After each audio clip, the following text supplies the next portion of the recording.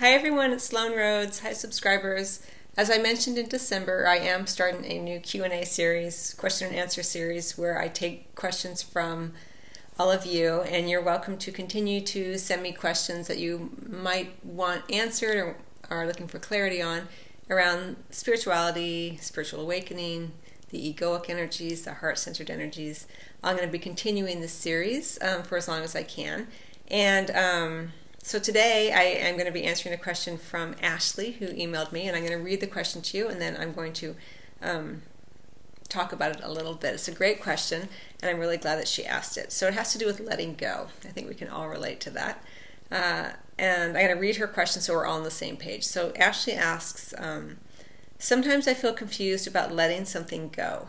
I can't tell if it's a lesson I needed to learn and move forward from, or if the confusion I feel about letting go means I haven't fully understood the lesson yet. So that is the question from Ashley.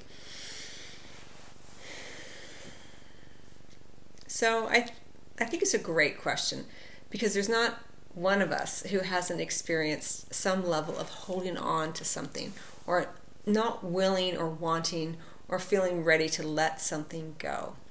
And in terms of your own spiritual awakening, in terms of the egoic energies and the heart-centered energies, the reason this comes up for many of us, especially when it's something that we hold onto for a very long time, it's something we keep going back to, the mind keeps continually going back to, is we manufacture, from the egoic perspective, situations so that we can't ignore them. You know, they become so painful, or they become so distracting that we have to address them. We create situations that are so big for us in terms of our focus, the ego's focus, that it pushes us deeper into the heart space so that we can have these awakenings. You know, they occur, whatever they may be. It could be a relationship that you can't let go. It could be the fact that you don't get something that your ego seemingly thinks it wants or needs in order to feel peaceful or happy. For some people, it's wanting a baby or a boat, a certain job, or you get fired and you feel that it has been unjust. These types of situations, they become such a focus and so big to us that we don't give ourselves a break. We don't give ourselves a free pass on them. We keep going back to them so that we can do the deeper work. And that's very frustrating, of course, to the ego, because the ego says, I just want to be done with it, right? Why can't I move on from this? And the reason that we don't usually move on as quickly as we would like, or let go, as Ashley describes it, is because it's not about the thing itself. It's about understanding the deeper meaning behind why we keep looking towards this thing to finally provide us a sense of peace. So if it's letting go of a relationship, or letting go of the way that you perceived yourself as having been treated in a relationship, or anything else, you keep going back to it, because it's a familiar patterning to the mind, a familiar patterning to the ego, to the inner child.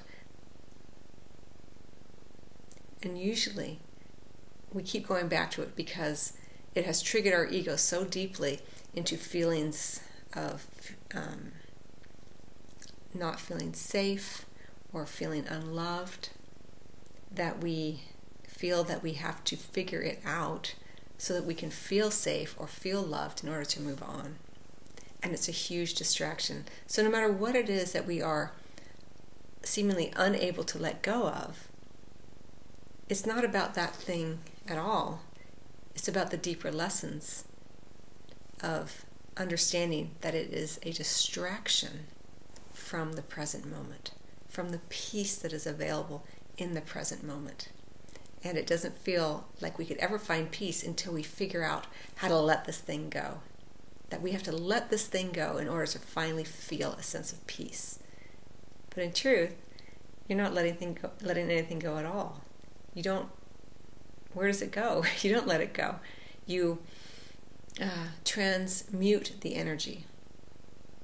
Just as a farmer tills the soil, and as the farmer is tilling the soil and rocks come up, the farmer sets them aside, not to ignore, not to forget about, but to be utilized in some other way, possibly to build a border around something, or a wall, or to grind up for some purpose, such as making cement, this kind of thing. You don't let anything go. Where does it go? It doesn't go anywhere. You transmute that energy into another form of energy. So everything is utilized. So don't ever worry that you're not going to let anything go, or if that you don't let something go, you can't have more of your preferences. You can. It's just a matter of recognizing the distractive nature of it, the distracting nature of it. It becomes an obsession of the mind. And it's the trickery of the ego that keeps you there, keeps you focused on that. As I've mentioned before, the ego is like a bright spotlight. When it flips on that bright light, it obscures everything else, and all you can think about is that one thing, and you find you keep going back to it, you keep going back to it. And the reason you keep going back to it is because you've created this situation, this opportunity, to push yourself deeper into the heart space, to surrender more. There's nothing you can do about it, right? Usually, when we can't let something go, as we describe it here, it's something that we don't have any control over. That's one of the favorite little tricks of the ego, is that there's nothing actually that you can do about it, but you find you keep going back to it. It's like the carrot at the end of the stick. If I can just get that thing figured out, if I can figure out why that person left me, or why I can't get pregnant, or why I got fired from that job, or whatever it may be, if I can figure it out, then I can prevent it from happening again, or then I can finally have closure, and then I can have the experiences that I want, more of my preferences.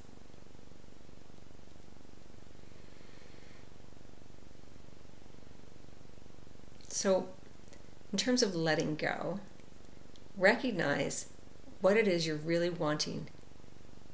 Recognize what the experience of holding on, seemingly holding on, is providing for you. Well, as I mentioned, you're not giving yourself a free ride on this. You are forcing yourself in this incarnation to continually go back to this wounding. Let's say it's often feels like a wounding. You keep picking at it. You want to make sense of it, and it feels familiar to the ego, familiar to the inner child, because it's a familiar pattern that you've brought into this lifetime and has played out many, many times. And so you keep going back to it. And you're going back to it so that you can transcend the egoic's focus upon it. So it's frustrating, of course, and it takes consciousness around it and gentleness, rather than beating yourself up. Oh, why can't I let this go? If I only let this go, then I can finally feel the peace, and then I can finally have the relationship that I want. That's an illusion. That's a trickery of the mind, because we've all experienced these moments where we get into these eddies, right? Where we can't seem to get out. Or finally we're able to get out, either through our surrender to the situation, our acceptance of it, or our transcendence of it, or even with a new distraction. Say you're trying to get over an individual, trying to let someone go, or a relationship go, or the way that you perceive yourself as having been treated go, and then you draw in someone else, a new experience. It's a distraction. But then surely, it doesn't take much time, you find yourself in a familiar patterning, once again, of trying to let that thing go. It repeats itself. So you may actually let go, so to speak, of a situation or a person, but until you understand the deeper lessons of it, which, as I feel it and see it and experience it, it's about transcending that egoic desire to fix it, to fix this one problem in your life, as your ego perceives it, that will finally make you whole or worthy of love or safe. And the more that you recognize it in this moment, that is an illusion that you are somehow unsafe or unloved, that you are whole and complete just as you are. And that no matter what someone seemingly did to you or didn't do, or what you didn't get or seemingly didn't get or should have gotten, should-haves are always very important to the egoic's thought structure, that you're safe, you're okay, and that in this moment, all is well.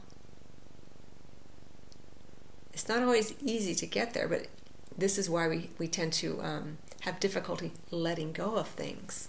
Because even though it's not comfortable to hold on to something that feels painful, it's a familiar patterning to the ego, to the inner child. Because if you were to seemingly let that thing go, would you be safe? You know, the ego thrives in the energy of being on guard, protecting yourself. You know, you were hurt before, you didn't get what you wanted. The ego felt a threat, and so it holds on to that so that it can remember the threat, so that it feels safe. It can guard against future threats. And if it let go of the threat, if it let go of the energy of that seeming threat, to the ego's perspective, it's vulnerable.